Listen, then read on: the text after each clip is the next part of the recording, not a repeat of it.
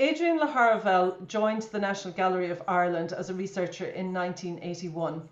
He set up and ran the prints and drawings department for several years, produced the first modern catalogues of works on paper and miniatures, and organised exhibitions. Subsequently, as curator of the permanent collection, he worked across the collections on research and loan exhibitions. For a time, he was in charge of the Irish collection, and for many years now has been curator of British art. He has worked across the collection on catalogues and exhibitions, set up the prints and drawings department, and was responsible for much of the continental rehang in the refurbished building recently.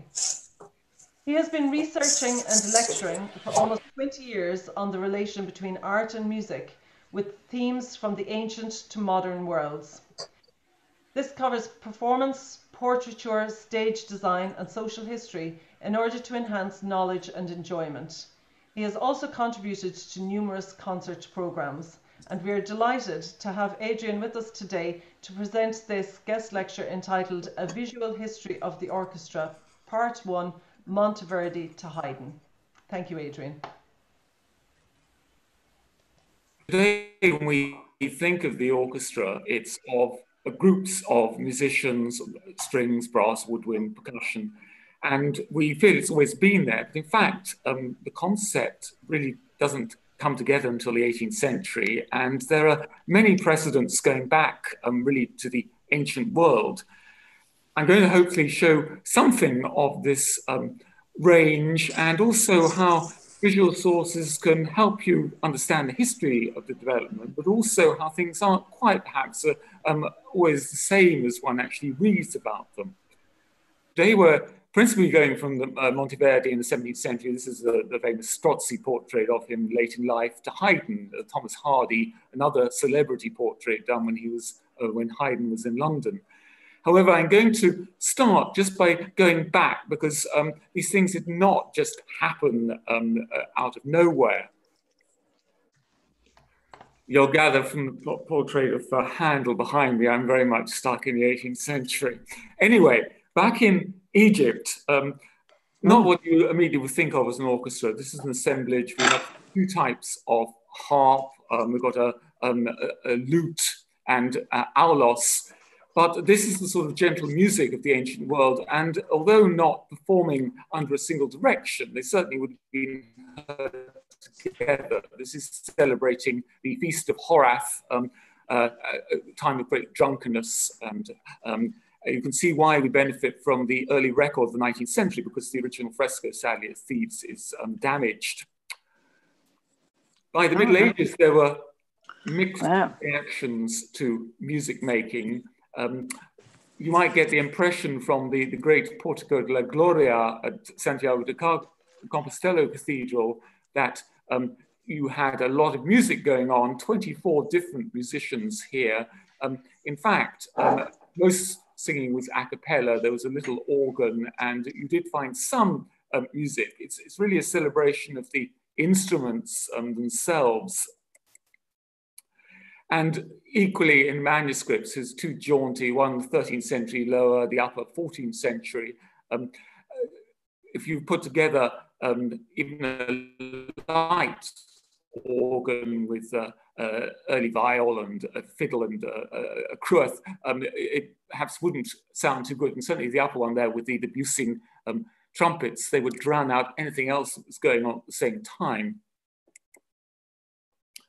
There's a wonderful century or so where altarpieces feature angels playing musical instruments. This is one of the most splendid, the combined brothers Veneziano coronation of the Virgin. And up in the register there, you can see this wonderful group of musicians together. Everything from, again, if you've seen, to the delicate psaltery at the center being plucked, ancestor of the harp itself, lute, prevalent instrument, even the drum at the side. But this is all fantasy. There's no music being composed for this sort of assemblage. Again, it's the idea of heavenly music that is being portrayed here. But it does give us good representations often of instruments. This is a particularly interesting depiction. Jean de Nizière in a manuscript includes this group of musicians making secular music in the late 14th century. And you can see here this very different mindset of the Middle Ages, that music is divided by its strength, outdoor, indoor. Down at the bottom, you've got trumpet and drum, and then you go up to sort of slightly gentler sounds, sort of lute and portable organ, which is a very, very light sound. On the right-hand side, you've got some strings and a horn interposing. And this is the idea that music had categories rather than being seen as a group performance. And equally, I think, slightly fantasaic, this lovely illumination by Perronneau Lamy from the 15th century, where you find instruments certainly not associated with women. It's an all-female so-called orchestra here, particularly that tenor pommard there in the center, real heavy, brutal of an instrument. The pipe and tabor, much more associated even with the military on the left-hand side, and a lovely dulcimer on the right-hand side. Again, for the instruments themselves, it's interesting to see evolution, and recorder starting to take a more prominent role. The imagining of music, the Venetians loved hearing music, and of course they transplant it to the landscape setting. And here we have a typical pastoral. We've got arrival at the keyboard, in the virginal there, and the bass provided both by the cornet, or the early precursor of brass instruments there in the center. If you ever hear one being played, it's got a real full sound. It looks like a woodwind, but it's much stronger than that. And the bass viol there playing another important role in this sort of ensemble. But again, it's a made up sort of compilage.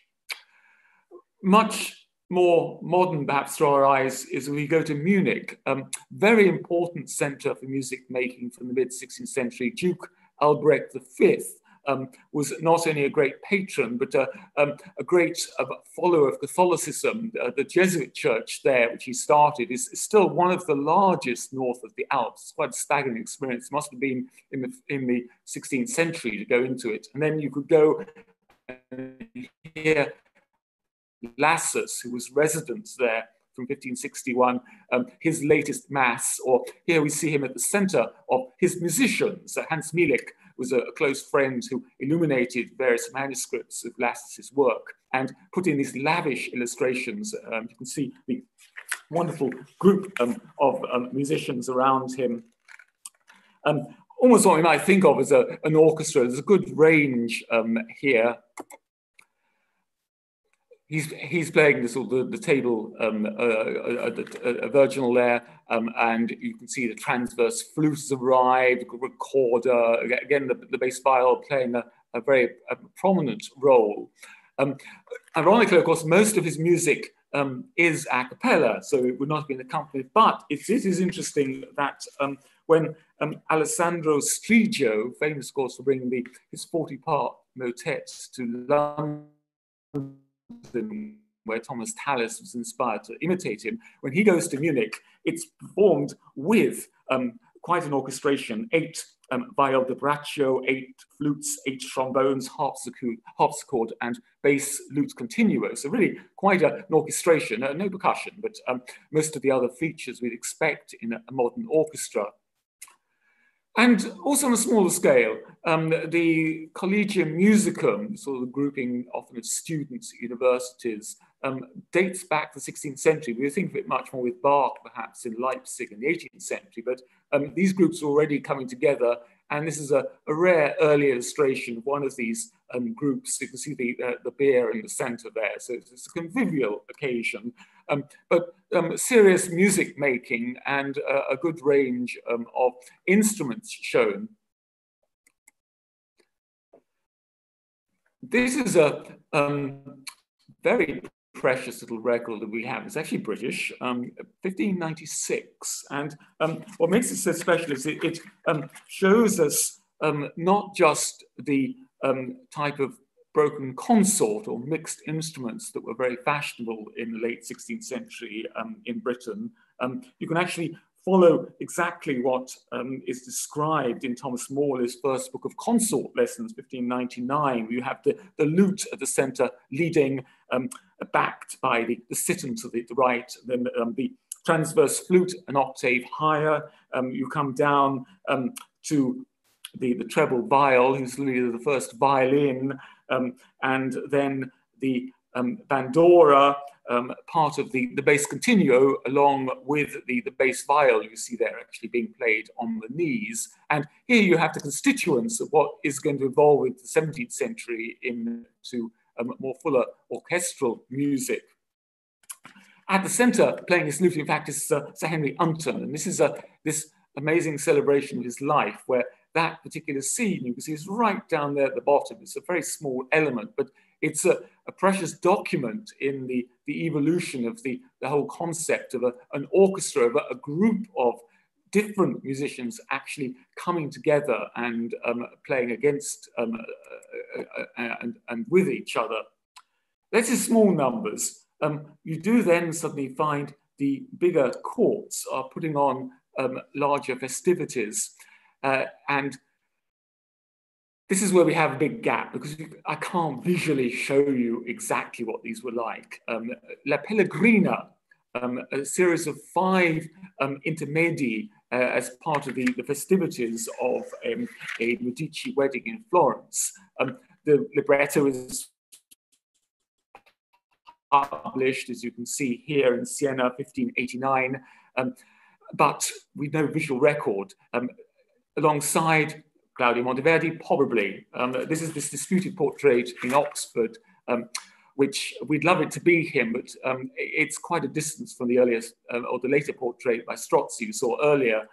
And given that it includes, interesting, sort of an alto viol and also the bass viol, which he's holding. Of course, it could well be an instrument maker. We think of Brescia and Cremona as the great centers of instrument making in Italy at the time. But it could be him, particularly because there is some music unidentified at the bottom.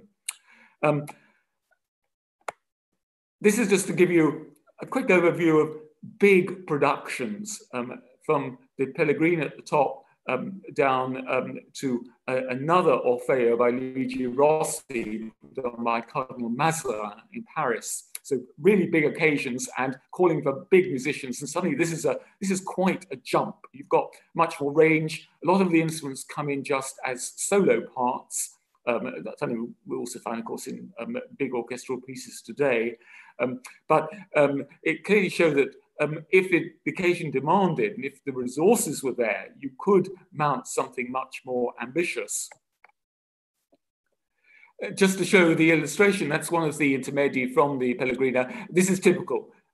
Invariably, great productions in the theatres were documented for the sets and the actors. The orchestra was of really no interest. Apologies to musicians.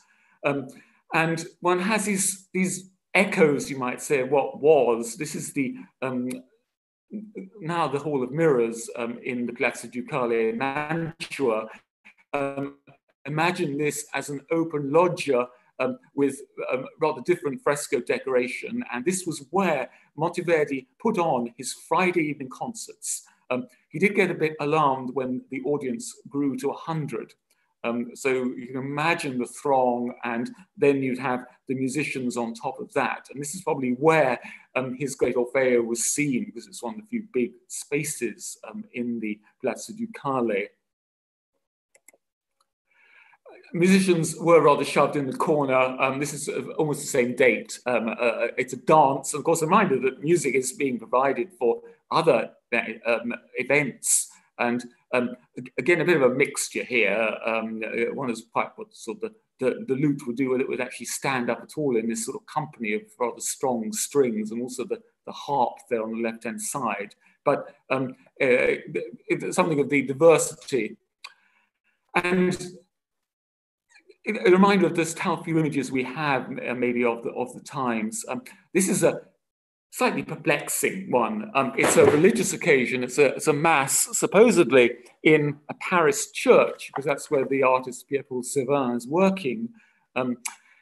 But it's hard to read. What is an interesting feature is this idea of the banked musicians right up almost to the ceiling there. And this is a feature, think Liszt at the Gewandhaus in 1835. He uses exactly the same arrangement for his musicians. Coming in, because of the technique, it's a sort of ink and watercolor, it's very hard to read, but you get just see little instruments coming out. You can see early trombone, you can see harp, the gamba now, a trumpet, even a serpent there on the right-hand side. So some idea. And also, significantly, our first view of a conductor.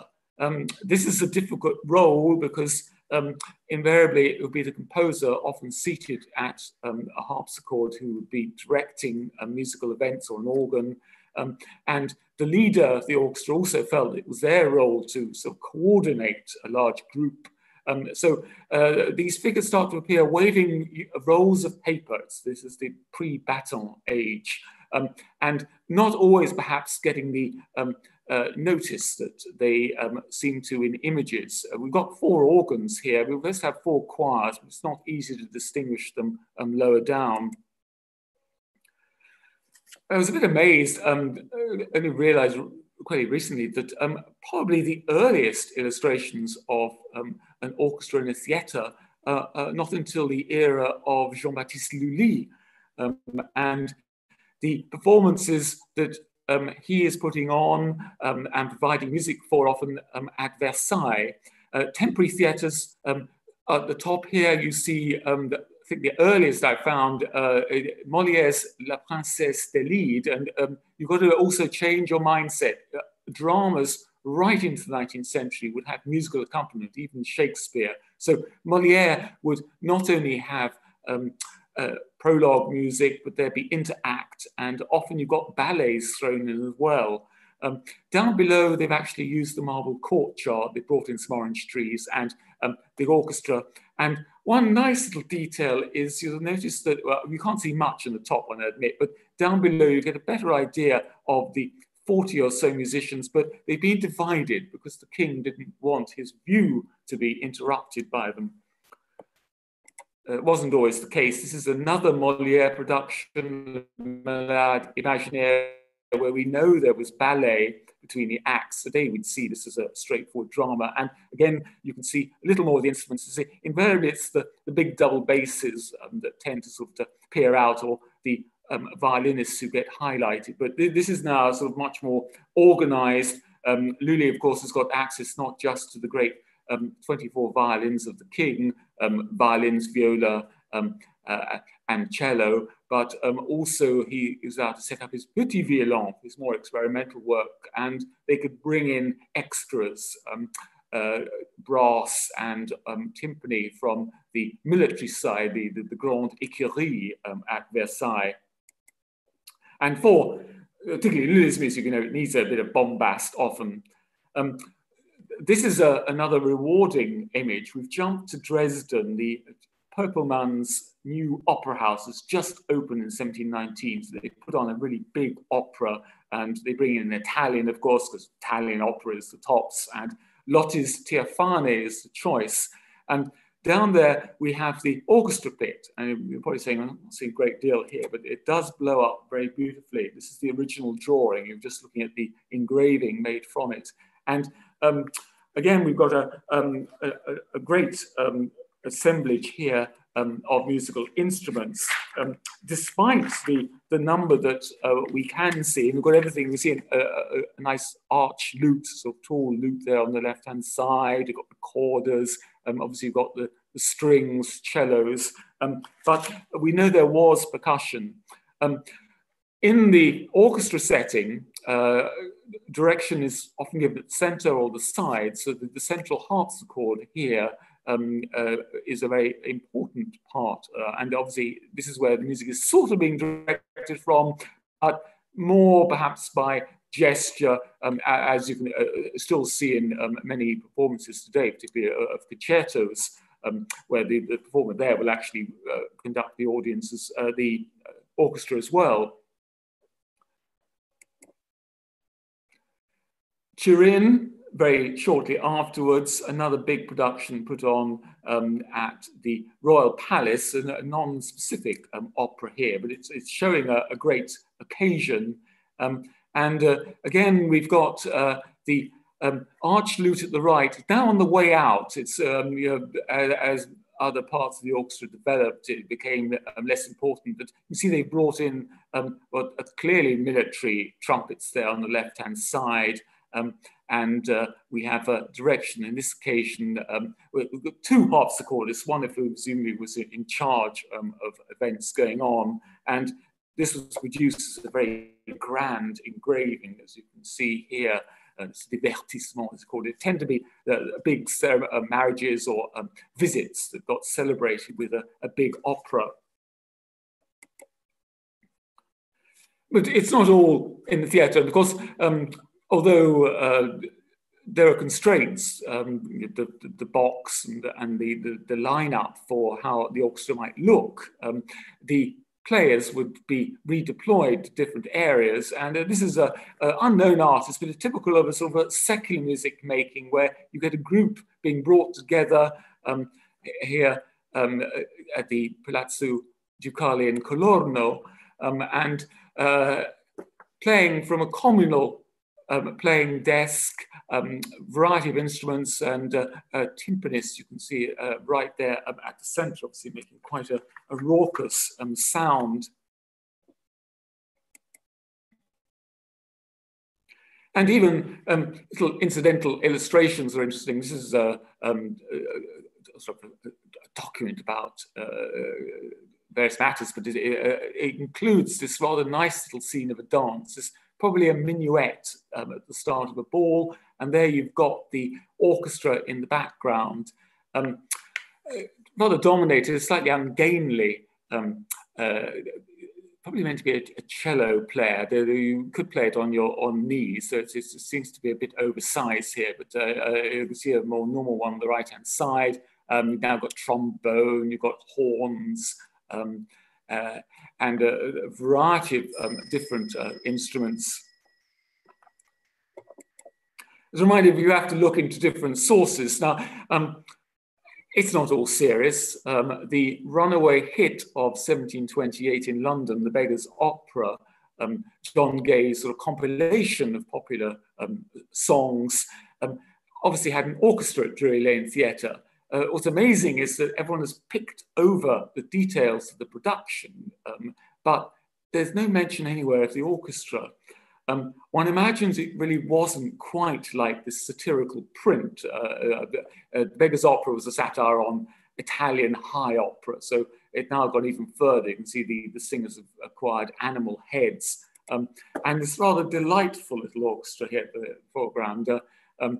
Bagpipes, Jew's harp, dulcimer, tin can, and my favorite, the pig's bladder. Whether this is a cello or viola da gamba, not quite sure, but it didn't seem to catch on.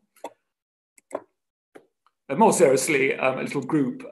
The previous print was long misattributed to William Hogarth, so it's rather appropriate that Hogarth did provide a ticket here for a concert at Mary's Chapel. And this sort of small assemblage really gives you most of the range of an orchestra. And to make the fact that the underlying fact it is an orchestrated group, you can see there is a conductor figure there at the right-hand side.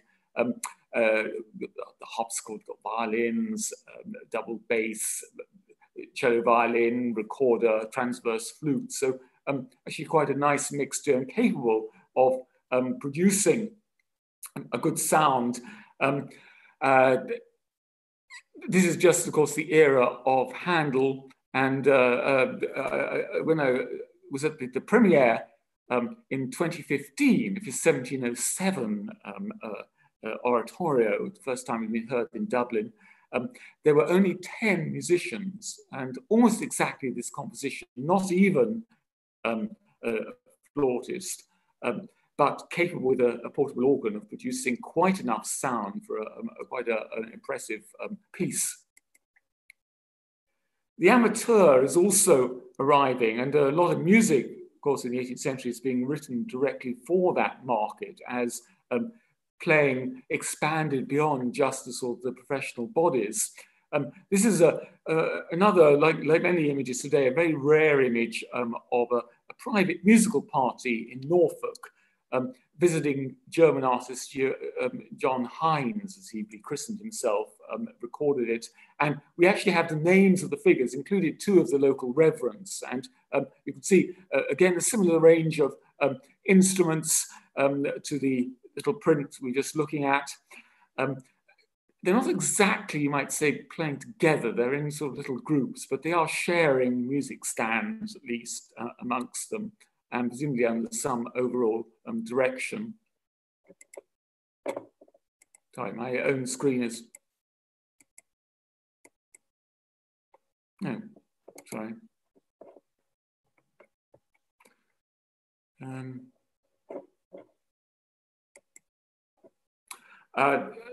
Near at home, just again, just to show you, it's not so far from sort of fantasy. This is a concert actually in the organ room in the academy in 18th century setting. At the centre there, harpsichords you can see, and around strings, and we have a singer on this occasion. This used to be called Handel listening to an oratorio. In fact, the figure on the right-hand side there, I've blown it up slightly, it should be a complete circle, is probably the patron of the occasion. But it could well be an oratorio. There's a big bank of singers, and then we've got this sort of the term an orchestra is enough there, I think, to constitute it, and sort of the range of instruments. Unknown artist about 1740.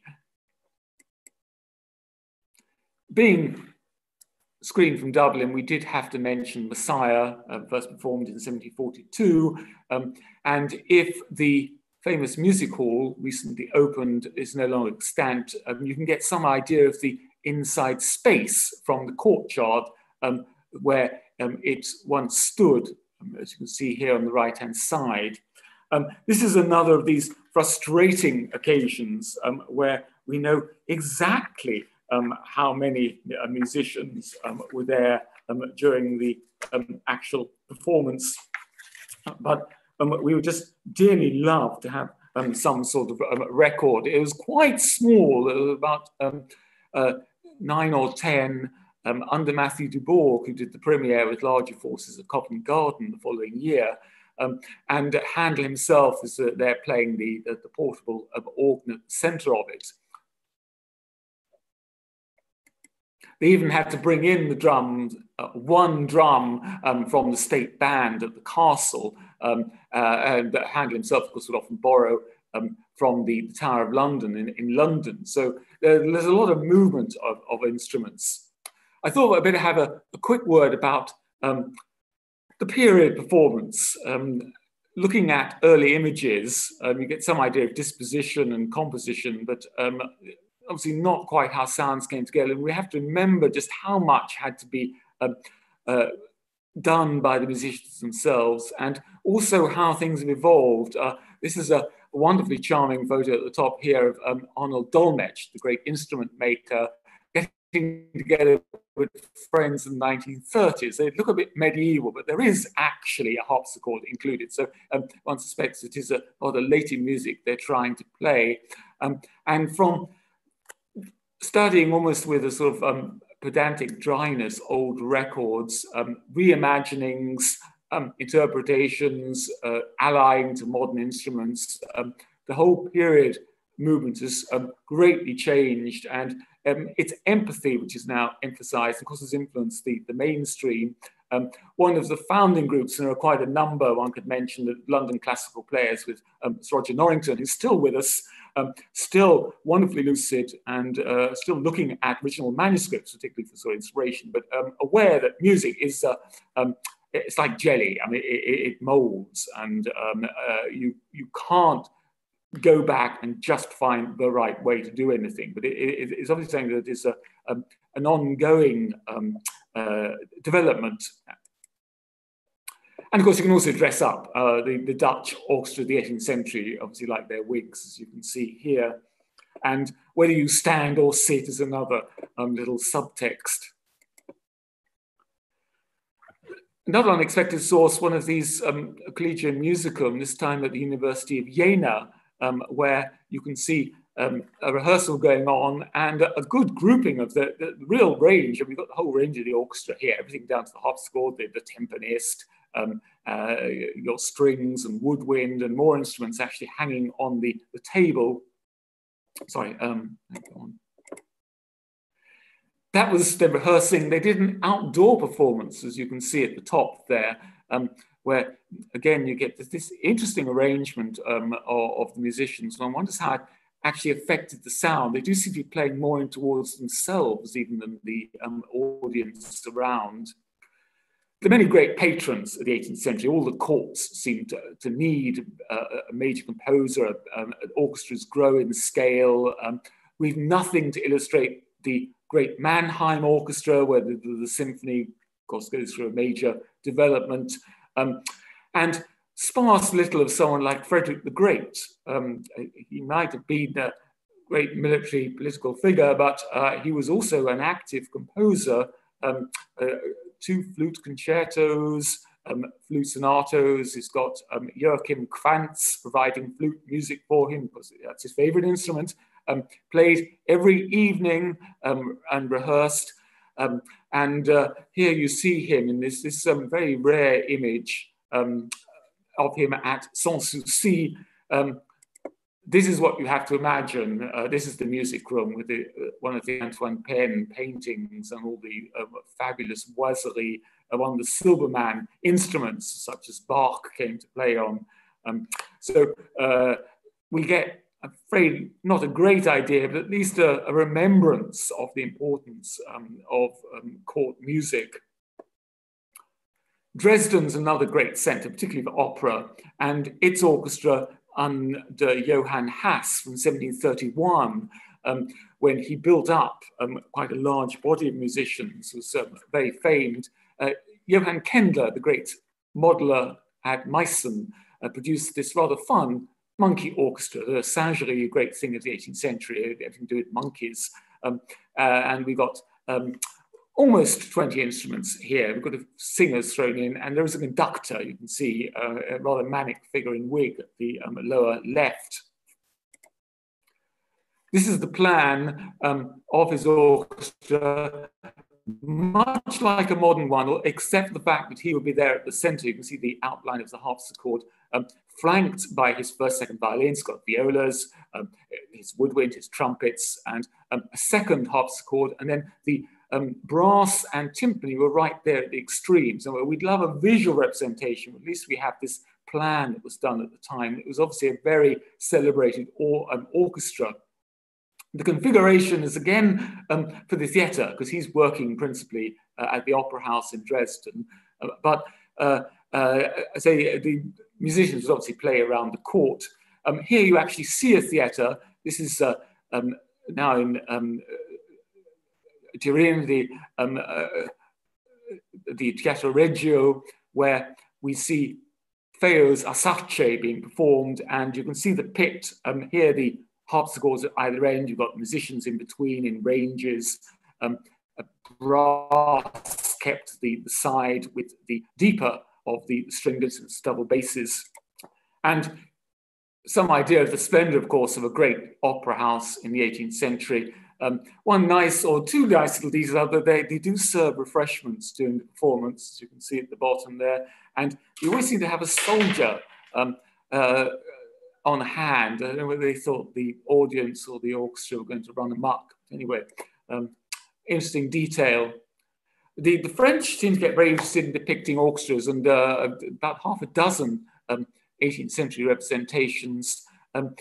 Generally unusual theatres. This is the great stables, the Grande Écurie at Versailles, where they've actually converted it for a performance of Rameau's Princesse de Navarre.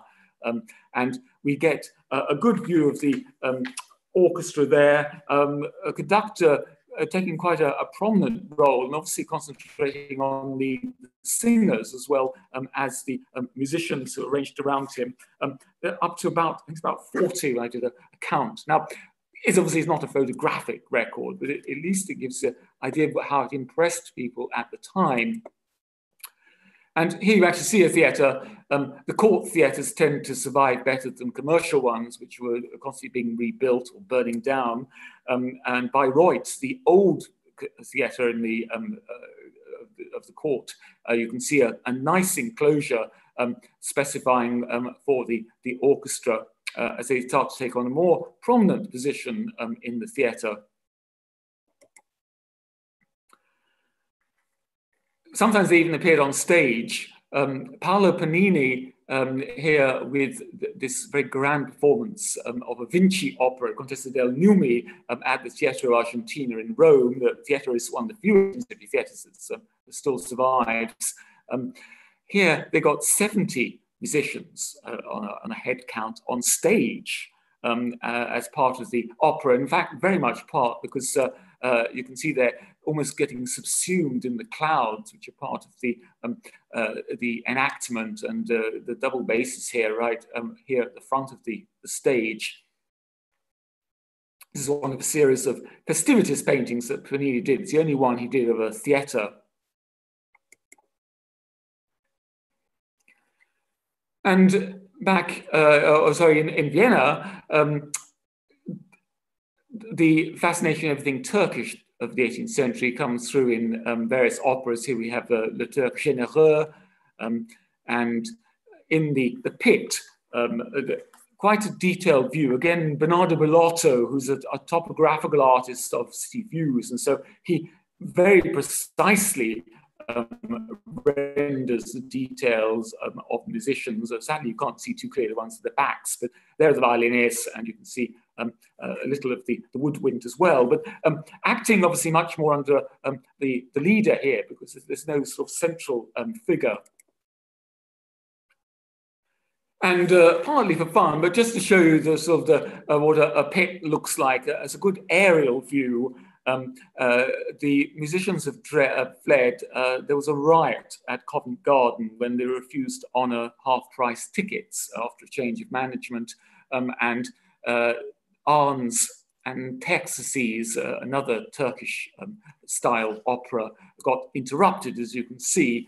The orchestra is mostly fled, or they're cowering in the foreground. It does at least give you a view, and the candle's still in place.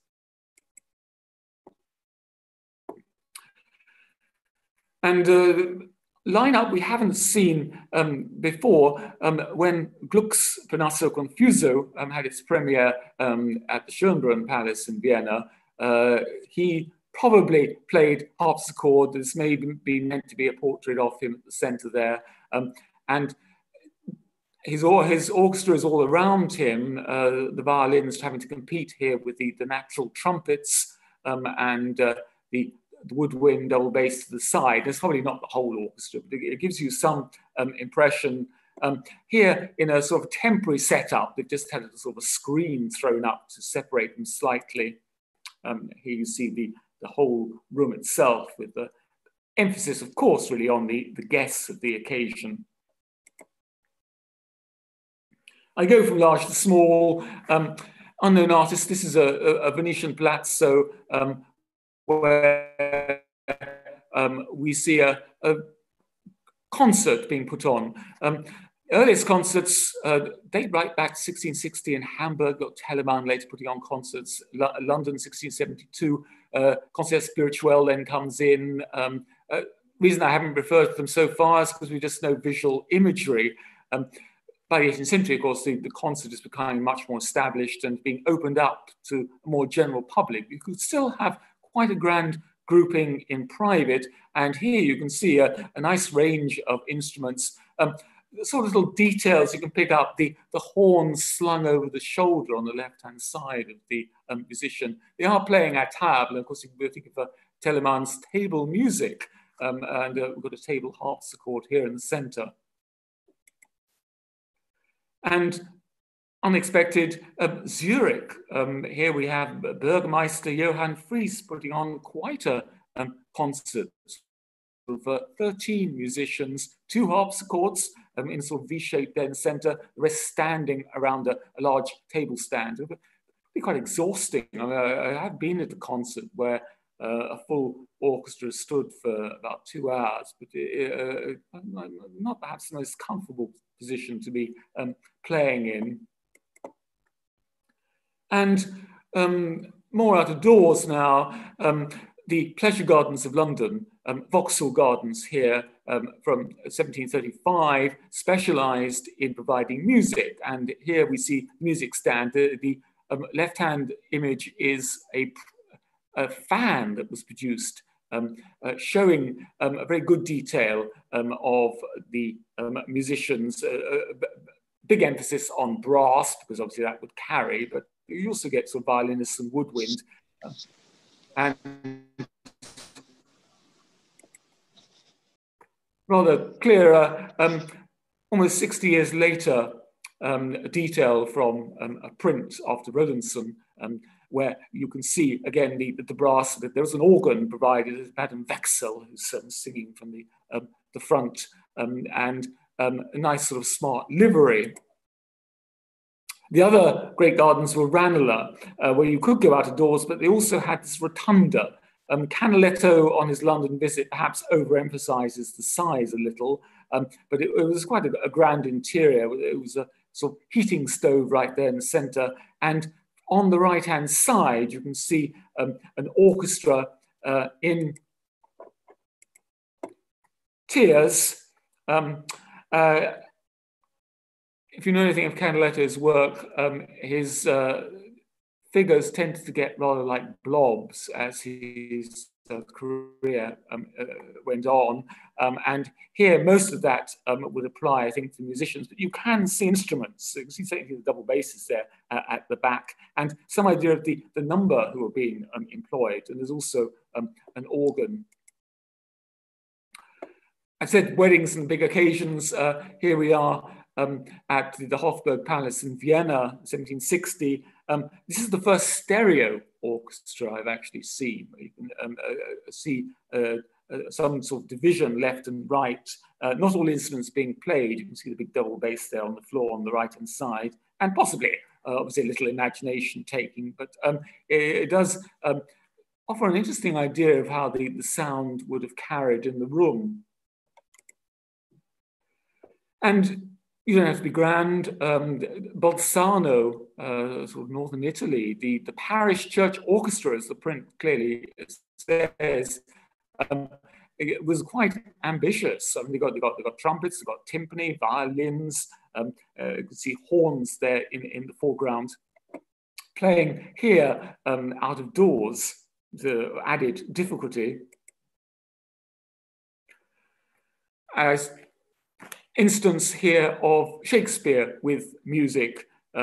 It's actually a satire because William Dawes considered that Shakespeare was being Bowdlerized on the stage. So we've got sort of very satirical elements in the costuming, the dead hero, but little orchestra there in the foreground, and the main elements is not as many as there would have been perhaps, but you've got the different constituents at least of the orchestra, and a general sense of gusto.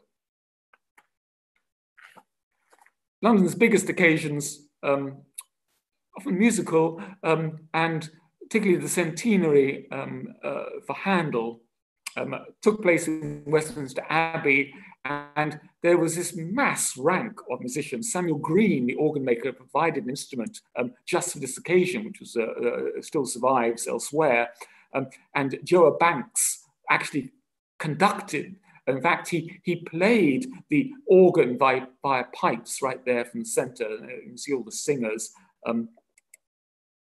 Unless you think it's imaginary, we've actually got the plan. So you can literally look at each grouping exactly where they were placed. And this is not so unlike the modern disposition of an orchestra. Not every source is informative. There's a very large painting at Yale by Edward Edwards, which you'd think would tell you a lot of information. It's supposed to have portraits in, none of which has been discerned. But the background area we've just been looking at is against the west window. It really is just a sort of a blur. I have to mention Mozart, and of all his portraits, none actually shows him playing in an orchestra. This was thought to be him and thought to be by Johann Zoffny when the Mozarteum in Salzburg acquired it.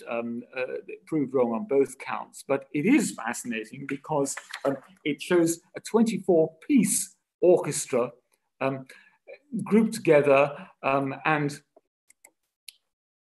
in some detail. I mean, you can really read the actual construction of the instruments here. It is made up, the visible scores, just two examples. One is D major for viola and flute, D major for viola and flute, G major for horn. So we're not quite sure what they're playing. And it's probably much more meant to be an idea of the orchestra, particularly as you can see translated the inscription on the harpsichord, listen in peace if you want to live peaceably. Mozart deserves a full serving himself because obviously he does so much to develop the orchestration, but even now it's interesting to hear sort of great performers saying, looking at his manuscripts, so much was actually left to be filled in. He, of course, would play the solo parts for concertos, and even in the orchestration. Back in Paris, the Comédie Italienne, 1772, again, is sort of really a headshot, but it shows the large numbers being put together for theatre orchestras, particularly when there's so many theatres in one city.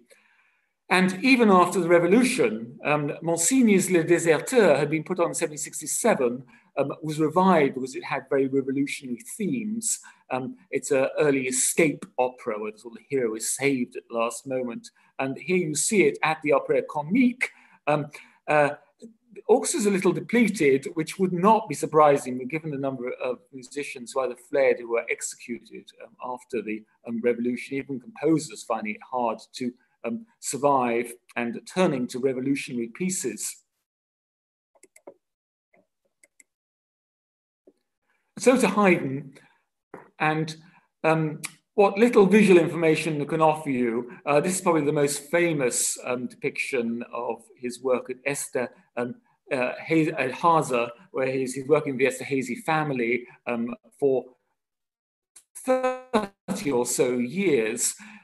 They didn't put on opera very often because of the expense, but this is one that he was involved with, and possibly a portrait of him at the harpsichord conducting. It would certainly be where he would be expected to be.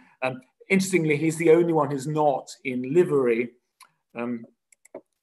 Just come in for a slight detail there. When you think he was producing something like 3 concertos, three symphonies, 2 concertos a year consistently. Obviously, there was a demand for orchestral music from the family, but just nobody thought it was worth actually showing it being performed. And here we have the music room where so much of it must have been heard. And this is a very grand palace, as you can see. It was inspired by Versailles. And the opera house, sadly, no longer extant. We have one painting in the National Gallery of Ireland, which actually is of interest because it may be a fancy dress ball by German artist Matthias Schiffer, who specialized in these strange perspective views. There on the right-hand side, though, we have a little group of musicians who could well be playing a Mozart or a Haydn symphony.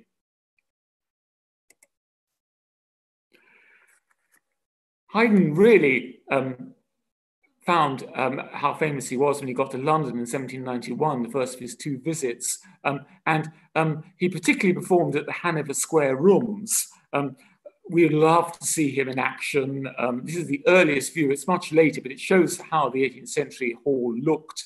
It was built in 1774 on Hanover Square. It's a private concert hall, and it was the key venue. Significantly, Haydn turned down the opportunity to perform at the Freemasons' Hall because he was heard the orchestra wouldn't bother to rehearse. So he certainly wasn't going there. At his performances, eyewitnesses included Charlotte Panadic, Lady of Waiting to the Queen. You see her in this beautiful drawing by Thomas Lawrence with her son Lawrence, now in the Met. She gave a very full description. The fanned layout of the orchestra, here back with the piano at the center, very much what you'd expect to see with a modern orchestra, and much due to Haydn's rethinking of how the orchestra should be displayed and how the sound should be brought together. But things were still a bit edgy. He thought he was conducting, but Wilhelm Kramer, veteran of Mannheim, violinist, in fact, the first violin, decided he was definitely the conductor. So there was a bit of sort of tension at times between them. Certainly, if one reads the descriptions, one just wishes one could both have been there, but also we had something visual to go with it, because you've really got all the elements of a big modern orchestra now being involved. I'm ending with the last illustration we have of Haydn. When Creation was put on in the banqueting hall of the University of Vienna in 1808, it was a really big occasion. Everyone was there. Salieri conducted from the harpsichord. Beethoven was in the audience. And seated right at the center, there was the aged Haydn, a year before his death. And you get some idea of the orchestration in the back. Now, it's just a pity that the illustration was originally on a snuff box or a pillbox, tiny. It was engraved, and the engraving is all that we have now. It doesn't really blow up too well, but at least it gives you some sense of what we're now seeing to be a much more modern orchestra. You think of what Haydn did in music, incredible achievement in all fields, and really setting the scene for his successors, and that will be continued with Beethoven. Thank you.